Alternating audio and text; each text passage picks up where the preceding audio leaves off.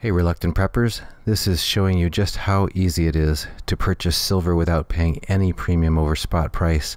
You just go to sdbullion.com/rp, scroll down and enter the special code to get silver without any premium, and they'll mail it to your mailbox, discreetly packaged. Inside you'll find a beautiful 10-ounce bar of fine silver, and you are able to purchase that and have it and add it to your stack and your collection without paying any premium, and you're supporting Reluctant Preppers along the way. Thanks. As a responsible person with growing concerns for your privacy and personal liberty, you want to know where we're headed and what you can do about it. We ask the experts what you need to do to take prudent and responsible action to safeguard your family's wealth and well-being, and what basic first steps will help you to be aware and prepared. ReluctantPreppers.com. Welcome back, Reluctant Preppers. We're here with our off-grid medical doctor, Jay Nielsen. He owns and operates a mission in Haiti, which also can support the needs of many families in case of disaster.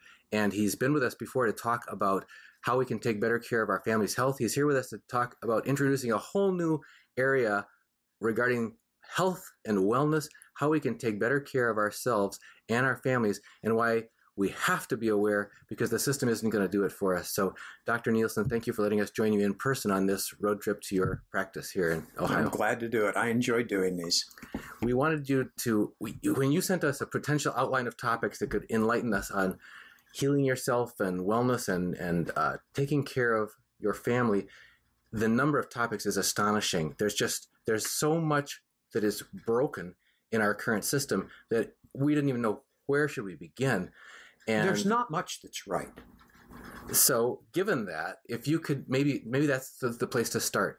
We were talking a little bit before we got started here about, for example, last night we heard the presidential State of the Union address from Donald Trump talking about how medical costs are completely out of line in our country and how that's hurting people's access to the things that they need.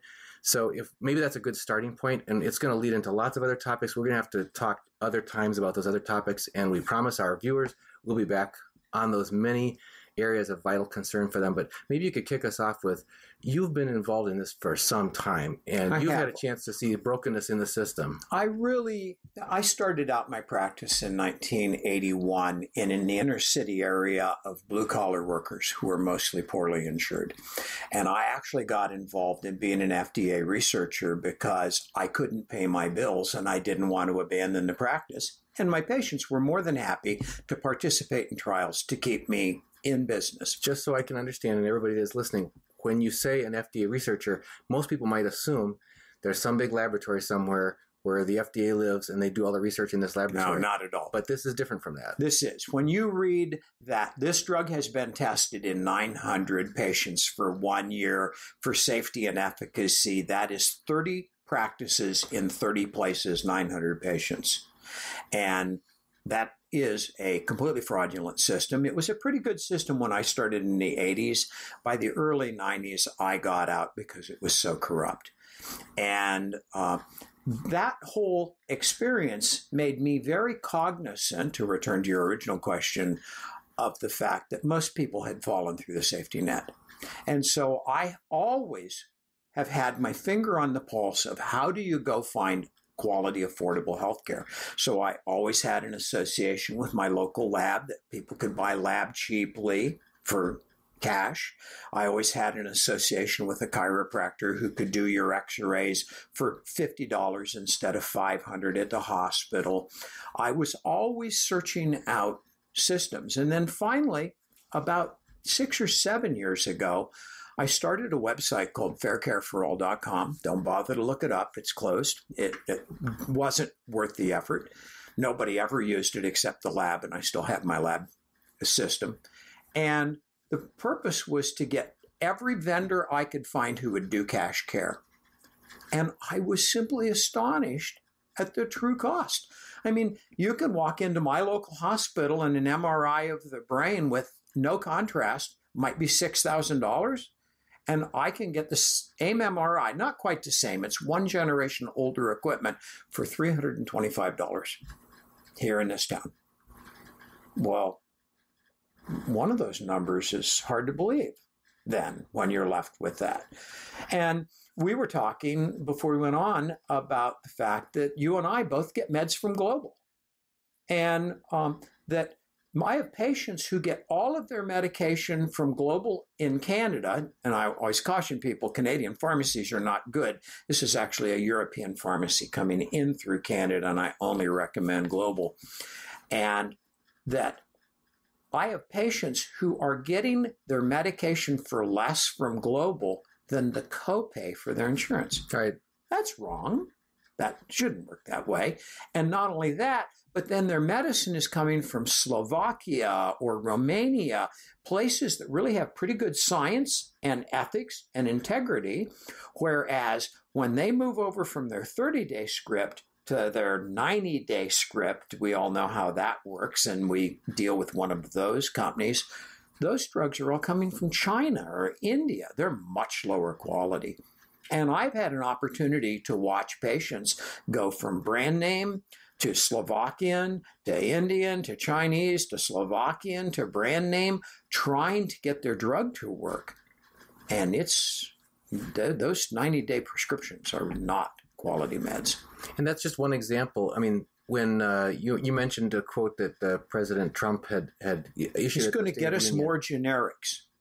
Define generics. I think the first thing I printed for today, the very first article I printed, was the 75-75 rule. And here is the definition. There it is.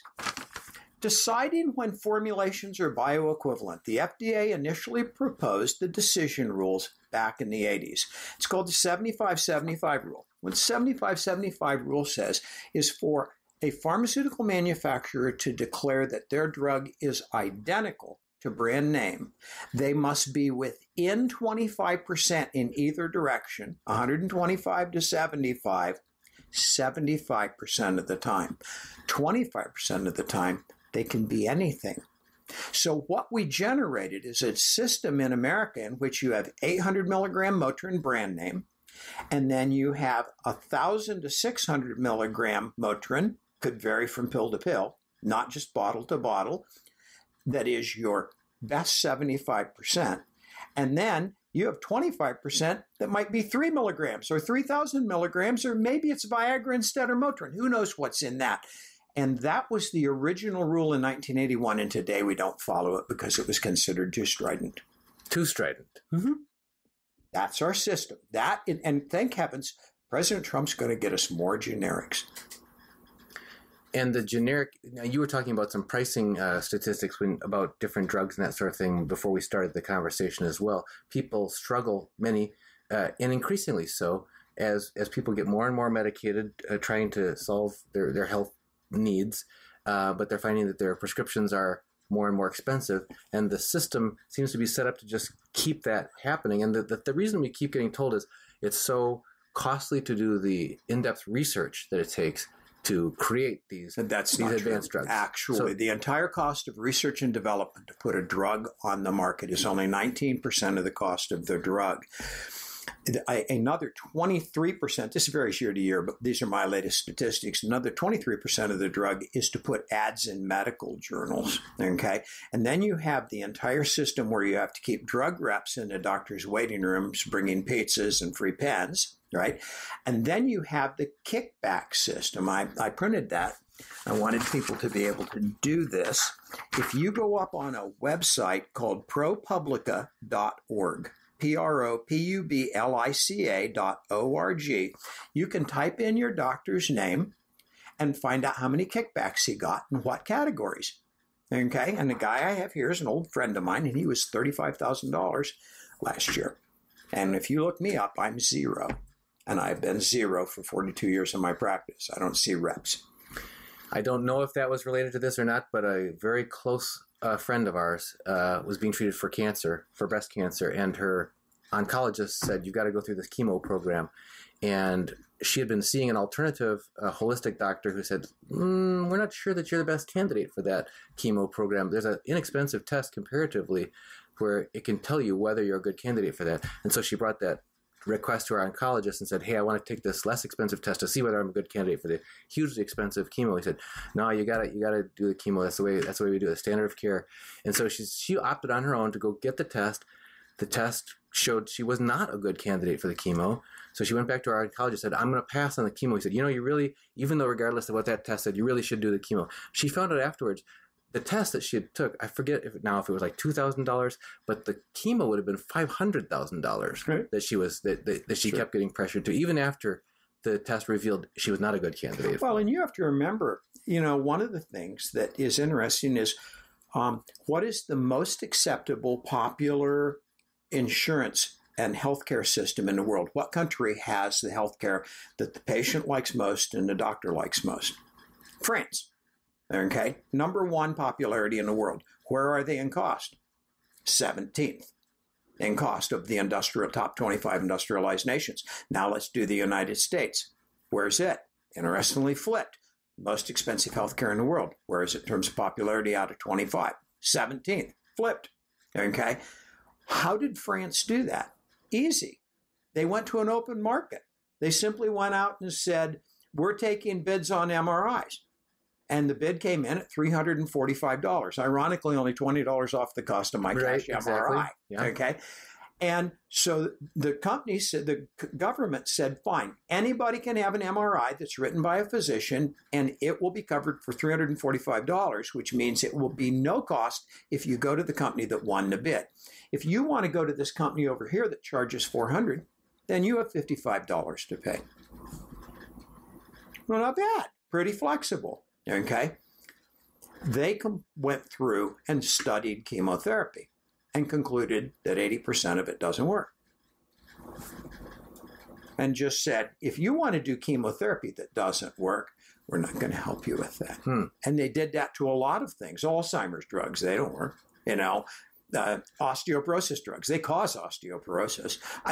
And they went through and took all of that research. One of the neat things about the EU being formed is that all of the research in the world is basically done on drugs because in America, which is all fraudulent research, okay, remember I did it, okay, when I was in a study, if I had a side effect from a drug, the monitor from the company would say, well, Dr. Nielsen, if you don't like the way this study's going, why don't you just drop those patients out of the study?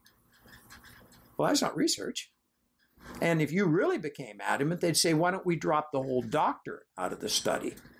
So they basically just got rid of the bad data, okay? And the other thing that you have to remember is people come in and they say, oh, I read in the PDR that this drug has a 7% incidence of diarrhea.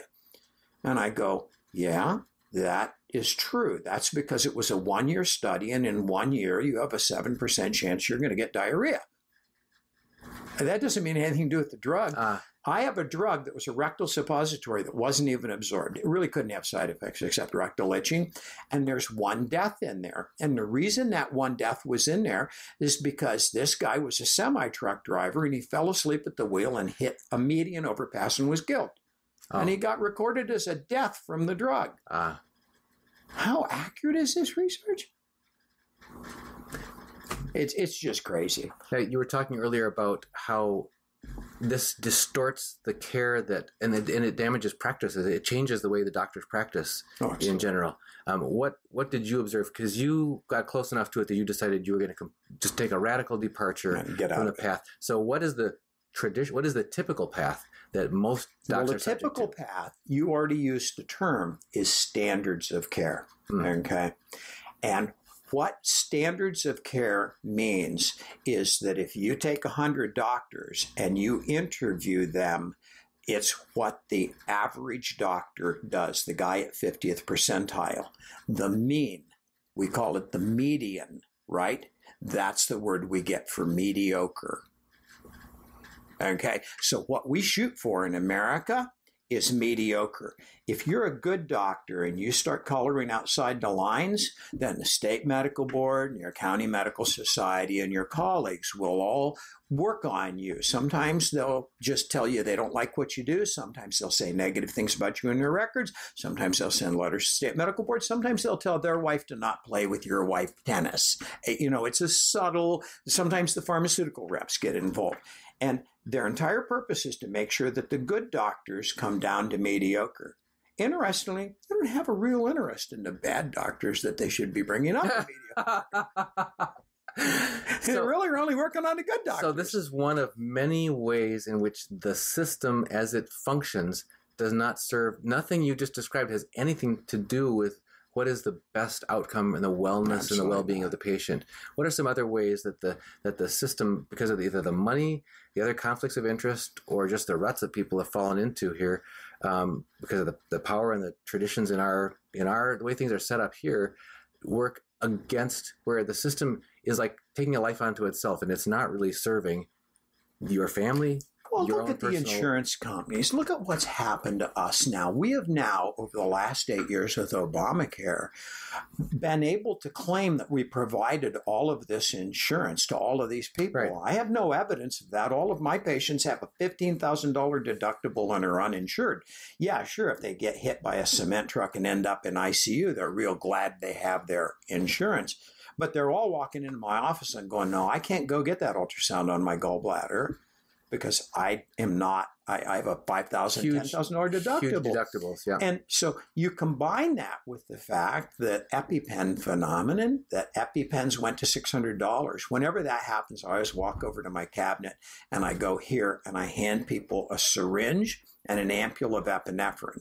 And I say, that's your drug. The only difference is instead of having a battery and an auto injector, you're going to need to snap the ampule, draw up the drug, and inject it in yourself. It's what we did for 40 years until EpiPens were invented. And they go, what do I owe you? And I go, oh, don't worry about it. It's just 25 cents. And an EpiPen is $650. And by the way, there were 2 doses in there. Okay? So it's really 13, whatever the math was. It's $1,200 plus. And it's 25 cents. I can buy a pack of 25 of them for $6.25. That's just crazy. It is crazy. And so, when you look at all of this, we're being given health care that is designed to keep us sick so that they can make more money off of us. And then you look at, I printed some of these up today. There's funny ones here. Let me just read them. This came out yesterday. Cannabinoids. Marijuana, but a purified form of marijuana, one of the active ingredients, may be the first effective drug for sleep apnea. I'll bet you we won't be seeing that prescribed. All right? Okay. Here, U.S. is an expensive place for knee and hip replacement. Spain, $6,000, South Africa, $7,000, and the United States, $29,000. This one was interesting. In 1970, the ratio of physicians to administrators was just nothing, okay? You see it in the chart. And these are the growth of administrators in healthcare, while this is the growth of physicians. So that's what my wife and I, as we've observed our copays going up and up and up, our premiums going up and up and up, and our coverage going down and down, as we've been opting into alternative adjunctive care, that sort of thing, which is, that's out of network. That's out of network. We go to all the trouble of getting the paperwork filled out, submitted, so it shows up as a claim, patient responsibility, the total amount, plan pays $0, reason out of network, not an approved, not part of the, what's the word they use when they have a list of only the approved? Participating? Yeah, that's true for providers, but in terms of medications as well, formulary or whatever, non-formulary if it's not the usual drugs. So you're already paying more and more for less and less, and you have to pay on the side for the real stuff that's going to help you. And we said, well, if this continues, my mind works this way. If it goes this way, you're paying more and more for less and less. Eventually, you're going to pay all your money for absolutely nothing. Correct. But you say it's worse than that. The stuff a lot of the stuff you're getting is bad for you. It's actually making your health worse. Well, as I told you, I learned this last month that I have this procedure I do that is testosterone pellets, and they last 6 months. You put them in the fat under your butt, and they give you perfect testosterone levels, okay? And I was doing them with one company, and I had to go to the insurance company and get it improved, and then I'd be told it's $1,200 for 6 months, and then the patient's copay would be $700. Okay. And I found out that the pellets only cost $50. So you're actually paying $700. The insurance company's only paying $50, and they're making $650. They're not paying anything. They're using it to make money. That's insane. That's criminal. That's criminal. That reminds me of the story I was telling you about talking to a pharmacist about how I didn't understand this discount coupon I was given by the doctor I could take to the pharmacy, and it would knock down some sky-high cost down to some low cost. I said, where did the money come from? And she said, I'll tell you about it, but I have to do it off the record and off camera. So we'll try to see if we can get that person in to talk about it. But following the money and ask that person to talk about pharmacy managers. What is that? Pharmacy managers are people that no one knows exist, and they're between the insurance companies and the patients, and they're actually deciding what drugs you get so that they maximize profit and minimize benefit. And everyone has one, and the pharmacists sign agreements that they're not allowed to talk about them. And if they talk about pharmacy managers, they're banned from pharmacy. Some guy in the East just did an interview on camera, and his career is ruined, but people are starting to talk about pharmacy managers. Well, and their entire purpose is just to screw the consumer. Okay, so I'm going to keep bringing the conversation back to three things. One is, what's the reality? That's what you're talking about. It's a very ugly picture you're painting. It has many ugly sides to it. Lots of conflict of interest, lots of... but then the second thing is, what about the health and wellness of the individual? Well, that brings us to a new subject, because we have a new problem in America, and that is that family physicians and primary care physicians, well, first of all, enrollment in medical school is dropping like a rock. Okay. They're closing medical schools. Medical schools aren't filling. When I went to medical school, I was one of 2 people out of 300 that applied to medical school when I was in college that got in. Acceptance ratio was 27.8 to 1 nationwide. You had to have a 3.9, 3.95.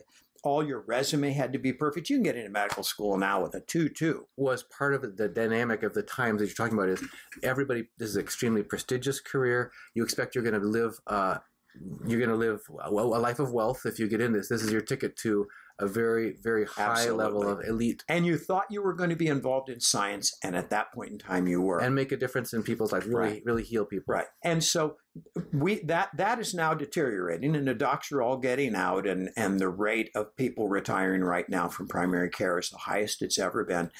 And Hillary brought us back with Hillary Care. People think Hillary Care didn't happen, but it did. It was HIPAA.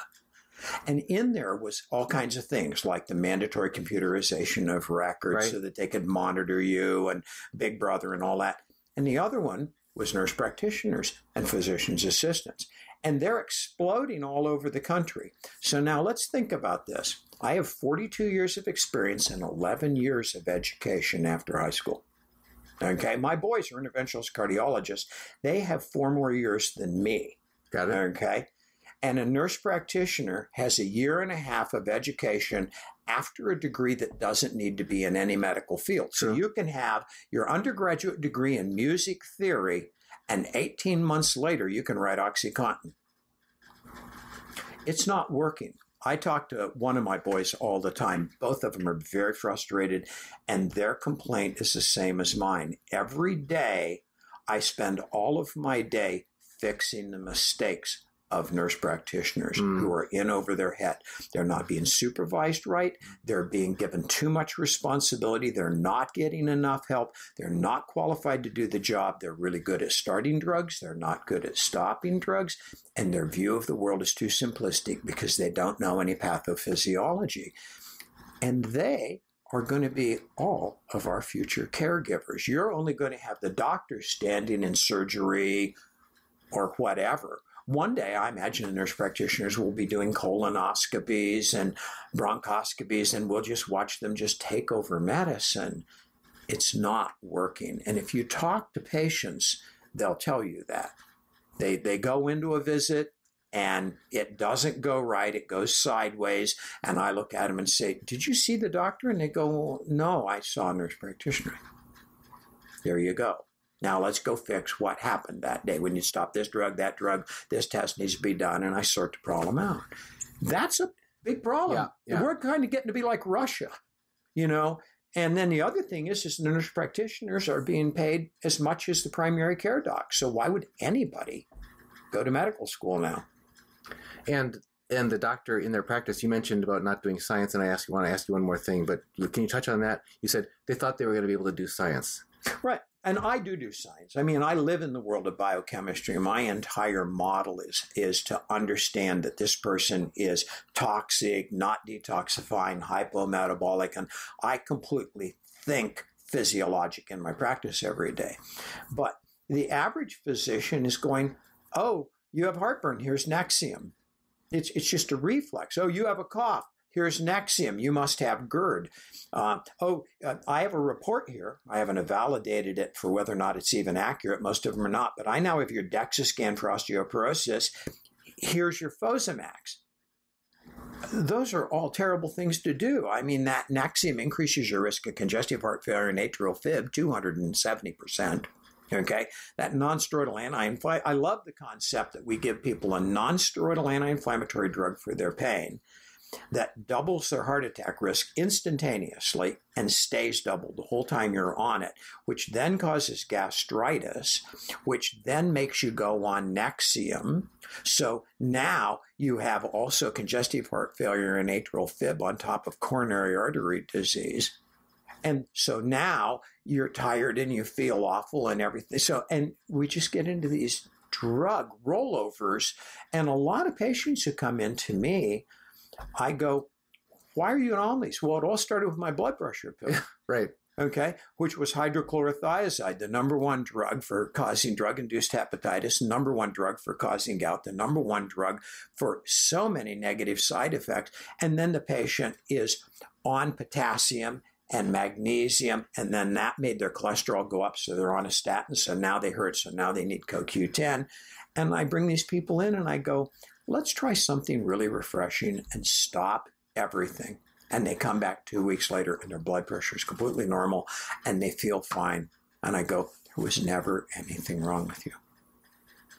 And you just saw a doctor who did a blood pressure in the office. All research has shown you should never have your blood pressure done by a doctor or a dentist or an ER doc. You should own your own blood pressure cuff and take those blood pressures to your doctor. I always tell people, if you think doctors should have blood pressure cuffs, I think state troopers should.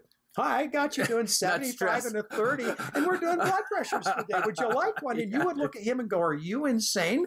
But we don't recognize we do the same thing with doctors. Well, how are state troopers and family docs different? They're both nice people. They both have the power to take money away from you, and they have the ability to change your life abruptly. Very stressful situation. They're the same. Yeah.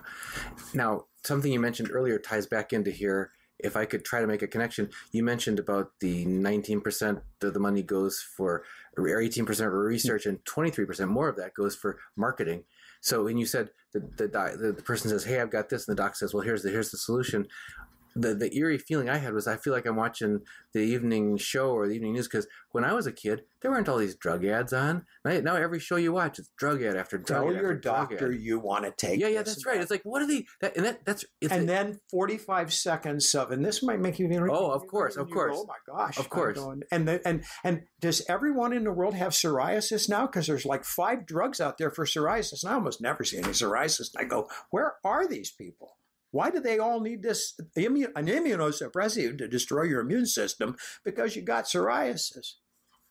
And of course, I have a cure for psoriasis. It doesn't involve any of those things, and it's just topical. So what the heck? So when you were talking about medical doctors being supplanted by much less trained nurse practitioners, and I'm thinking, yeah, and you got the general public that we don't have a clue. Thinks they want those drugs. And we're being pumped at this. So they're using us as the patsies to sit there and push all of this. And of course, where does that perfect nexus come together? And this would be an entire discussion on another day at vaccinations.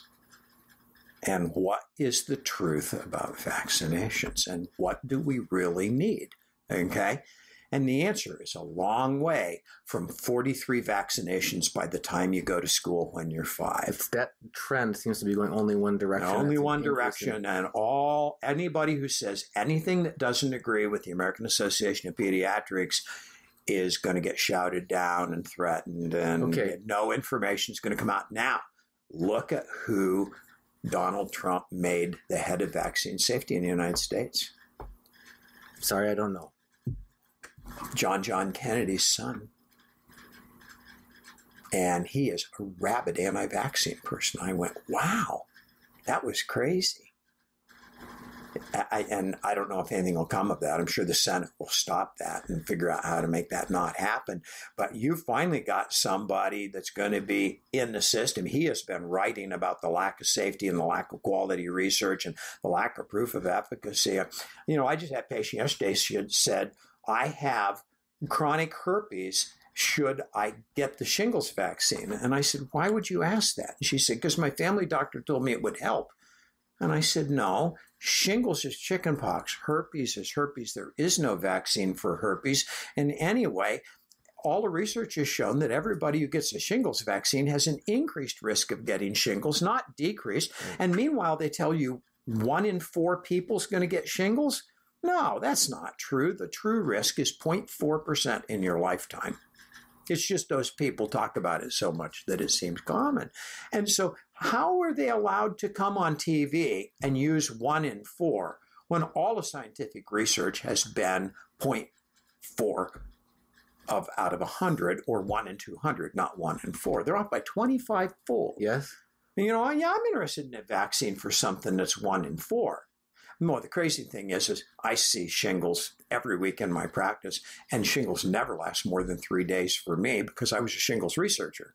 And so it's easy for me. I just give people high doses of B12, put them on lysine, and put people on my fluoroscope and inject B12 next to the ganglion that the shingles is coming out, and put them on Famvir, the drug that does hit shingles, and everybody comes back the next day and their shingles is gone.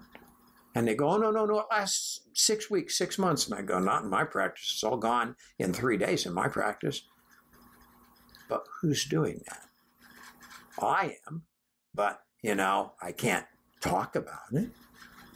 It isn't like the dermatologists are calling me up and going, hey, Jay, I saw you fixed one of these things in 3 days. How'd you do that? I've done it to the dermatologist hundreds of times. Not once has one of them ever called me and said, how'd you do that? I'd be glad to teach them. I didn't know it. My dad taught me. My dad was a family doctor. All right. So we've got the conflict of interest that's skewing the hospital administration system is feeding off of itself and showing no end in sight of growing and consuming more and more and mergers. Oh, so we got monoculture going on. Gosh, the mergers are phenomenal. You're going to end up with. I just saw that Facebook and Amazon and Gates partner in the charitable stuff. Bucket. Okay. And that the third richest guy in the world are talking about starting a new insurance company. I went, oh, that'll be good. But I think it would be good. I think at least somebody from the outside that's bringing a new picture to it would be interesting. You can't hurt to have competition because we certainly don't have competition now. Obamacare eliminated all competition. We had like 300 insurance companies before Obamacare, and we're down to what, 4 or 5? And where does that leave the individual? You mentioned how it does the doctors wrong, and how does it do the individuals wrong in the sense of their access to some of these low cost. I mean, there's some of our viewers are thinking, how would you take care of yourself if the system wasn't available? In the case of, and I know you've taught about, you mentioned Artemisia or other herbs that people can even grow for themselves that right. can be, but if there's no money angle in it, it's going to get shunned by the Correct. official system because the system is not in it for the wellness of the outcomes for the individual. So it's very frustrating. I mean, it is. It's, if you break down the word disease, it's actually dis-ease. Right. Okay. It's actually about the fact that you're unstable. Healthcare should be about restoring making you ease. Stable. Yeah. And instead, we're the opposite. We're upsetting people. I have people who come to me all the time. They've been diagnosed with cancer. And I'm very blunt with cancer patients. And I always go, you have to realize you're about to make a major decision. One of two things is going to happen. How do you feel right now? Oh, I feel okay. I said, as soon as you start treating your cancer, you're going to be sick the rest of your life. So maybe you'll live 25% longer, but all of the rest of your life you're going to spend in doctor's offices, having infections, doing your Neulasta, and not being able to eat, losing weight, and not being able to do anything with your grandchildren. I said, or you can just have cancer till you die. And that's another choice, but it's not a choice. And I have patients look at me and go, I never thought about that. And they just walk out of my office and go, I'm just going to have my cancer, because they have already been told by their oncologist, you're going to die from this cancer. It is not, this is not going to cure you. Right. We're just going to make you live longer. And I go, ask them to give you the statistics on how much longer. Okay. Because sometimes it's not much longer, and sometimes it isn't longer at all. Okay. And I think people need to understand that they're going to completely spend the end of their life. We all say, well, a day I hear I'm dying, I'm going fishing. No, you aren't. The minute you find out you're at the end of your life, you're going to go to the doctor. And the doctor's going to keep you busy. And that's our life now.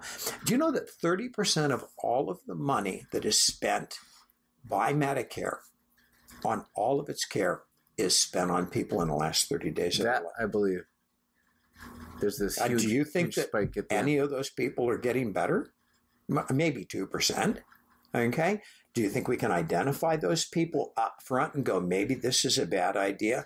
What if we took all of that money and gave half of it back to the family and said, take your mother home, and we'll send a lot of services out to the house so she can stay with her family and live the way she wants to live and not fill nursing homes and extended care facilities, which is what it's about, right? And it's even worse than that, because a lot of people, I can't remember which statistic it is, that the fourth leading cause of death is properly prescribed medication or so. So it's bad enough that you're being fleeced, and the money is going to feed this huge system that all it wants to do is grow and grow and grow and leave your wellness aside. But your wellness isn't even safe there. You may end up sicker than you started out. You may end up getting injured by the medications. Well, and the only reason that we're offended by the drugs being number 4 is because we think that we can't control the other 3: cancer, heart disease, and stroke. When you just look at the Harvard nurse study. A Harvard nurse study was started in the 1950s, and they took half the nurses and gave them 100 units of vitamin E, and the other half they didn't. The study is still going on because some of the women in the half that got the 100 milligram units are still alive. Everybody in the other half's all dead, okay? That's just vitamin E, okay? The same thing's true of a baby aspirin. The same thing's true of vitamin D. We have so many things that we can do that are life-extending and aren't harmful, that are going to take cancer, stroke, and heart disease down. And then, of course, we could get into the cholesterol controversy. And so we look at that number 4 drug and go, well, that's unnecessary. I kind of thought the first 3 were unnecessary. So that inevitably leads us, and I always going to ask this in our interviews, what options exist? Where's the door out? We've heard door A, B, and C, and they all lead to toxic drugs and going broke trying to feed the system, and then having drug interactions, and what options do people have available to them if they want to opt out of this system and say, I really want my wellness? You're going to have to rely on a number of things. You have a certain group of people who are much more cognizant of the brokenness of the system and are trying to fix it. Chiropractors, naturopaths, integrative medicine, custom compounding pharmacists, all of those people much more have their ear to the ground of how the world works. And you want to make sure that you're getting second opinions from people who are giving you an opportunity to help you think through your problem and decide, it's kind of the serenity prayer for healthcare. You really have to decide, first of all, what can I do? And do I have a choice? And is this correctable? The cancer is a good example. If I'm going to die anyway, that's my first question is which way do I go? Do I want to make myself sick till I die, or do I want to stay as well as I can? I have many, many people with chronic health problems that come in and they want me to fix their primary problem. And I go, I can't fix your primary problem. Okay, I guarantee you I cannot make that go away. That is tissue damage that is done. Our job is to make you the healthiest person possible with that disease. No one's looking at things that way. So you have to get that foundation going. And of course, we're not getting any nutrition in this country. You know, what we're being told is good nutrition is upside down. The American Diabetic Association is selling insulin and syringes. Do you think they have a vested interest here? You know, that this loop of let's create the disease. You know, what's the most dangerous drug in America? And the answer is carbohydrates. Okay? And to be followed immediately now that we have the GMO event with gluten, which is more carbohydrates, but about a different issue, the gluten. Then we have the whole issue of the GMO. And I have people who come into me and they've been to 20 doctors.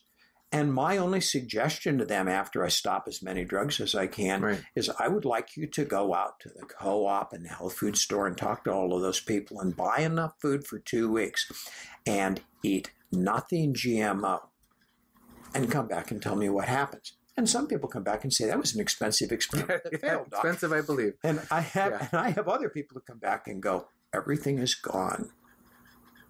And especially if you're talking about joint pain and gut issues and mood, okay? And they go, oh my gosh. Because remember, what GMO is about is that we did this thing where we tricked bacteria into making pesticides, put it in the seed, made the plant grow up with this pesticide growing genomics, then ate the plant, and that DNA came back and said, I started out in a bacteria, oh, look, bacteria, and our own intestinal flora, now when it sees the smallest trace of Roundup, makes pesticides. And our own guts are the largest source of pesticides in us now. And so the only way that you can turn that off is don't eat Roundup. And Roundup's in everything.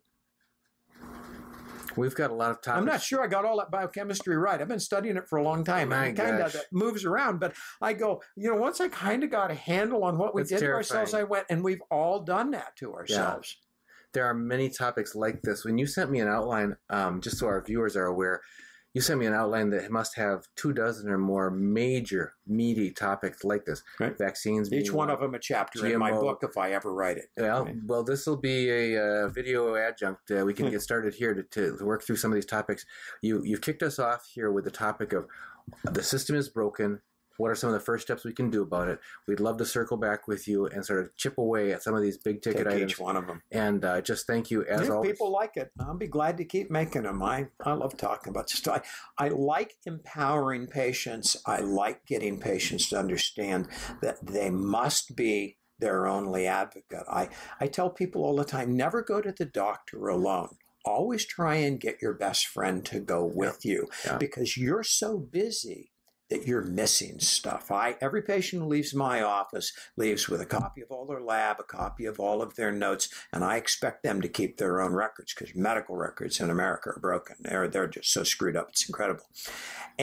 But bringing an advocate who is just watching as an independent third observer, and once you get people to do that, they go, boy, you're right. I missed a lot in what you said, but my friend got it. Yep. And we've encountered that, my wife and myself, who, as you know, are dealing both Lyme and Candida and some other issues. But one of the things that it just keeps sinking into us, and we're finally, I think, embracing this, is that you've got to take responsibility for your own health, your own education.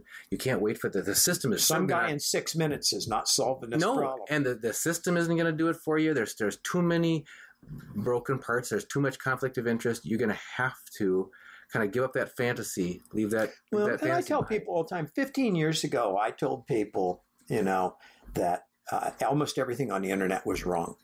That's not true anymore. There's a lot of good information on the internet. We now need to ask a new question. Is the information that's on the internet also selling you something? And if it's also selling you a product, be careful. But if it's someone who's putting information out for free and they're dedicated to a particular subject, have a discerning eye, but open yourself up to a lot of contradictory views to what's going on, and learn to get your mind to feel the truth. We know the truth with a capital T when we see it. We know when we hear things that are true. And you have to learn to get to the point where you go, that rings true with me about me. Yep. And then you ask the question, what do I do with that now? How do I move towards changing what I just decided about myself? And then the big problem is sometimes it takes money, like buying better food. And sometimes it takes major things, changing the way you live. I am my high school weight today, not because I really want to eat a good diet, because I really like Twinkies and things like that. My brain says, get me a Twinkie. And ever since I'm little, I've gone, wow, Twinkies sound like a good idea. They even look good, right? Yeah. It's because I couldn't get my gut settled, and I finally went GMO free. And in the process, I've cleaned my diet up so much that I'm my ideal body weight, and I didn't even try, And so sometimes it's about listening to your body and going, I must be right about this because I'm doing so much. But everybody walks in my office the last 6 months and says, you look great, Doc. I go, I do. I feel better too, And it's all because the corn and the soy and the wheat were killing me. The big 3 GMOs. That's another topic for another time. It sure is. We're going to have to wrap this one, but thank you again for joining us on Reluctant Preppers and for being our off-grid doctor who gives us a view from kind of outside the box. And as my wife likes to say, she pities people who listen to me. She says, where did he go? We change subjects 30 times. But there's so much. This is like a mine with many veins, and we're going to have to. There's lots of things to talk about. All right. Well, thank you once again for joining us. Great to do it. Thanks.